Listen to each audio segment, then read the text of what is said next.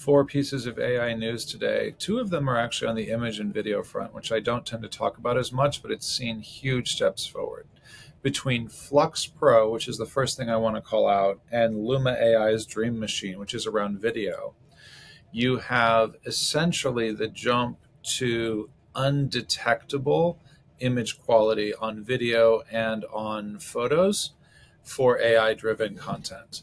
So that means if I tell the AI to make a photo on Flux Pro in 4K, it's reasonable that 98, 99% of people are not going to notice the difference versus an actual photograph taken of a real scene.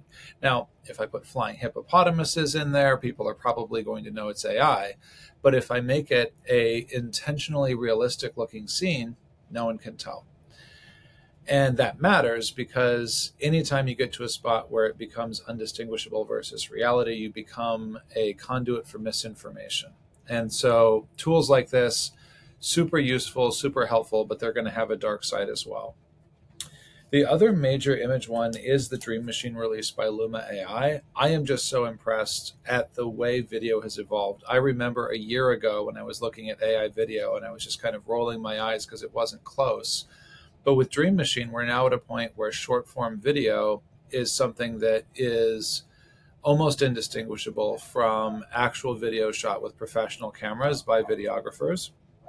And we're making huge strides on character persistence. So the idea that a character's face, image, likeness is something that could be persistent from frame to frame and you have a stable sense of character.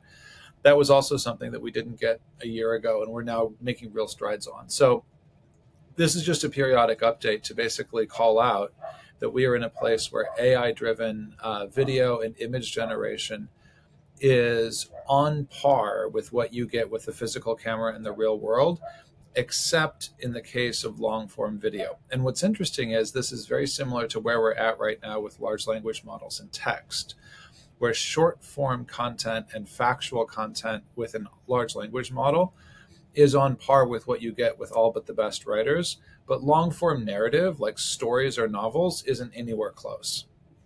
And I think that's super interesting. Okay, moving on to the next piece of news, beyond the image world.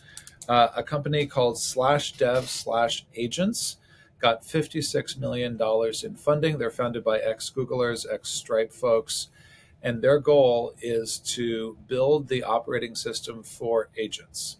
And I say that, like, I don't report all of the different funding rounds, but I think this one's significant because the leadership involved and because of their focus on building essentially the infrastructure layer for agents. I think it's a really smart play, and I expect that they will do well. And I think the size of the raise reflects the confidence of the investor community that this is a good spot to park cash in hopes of return. So /dev/agents, I would expect more from them soon.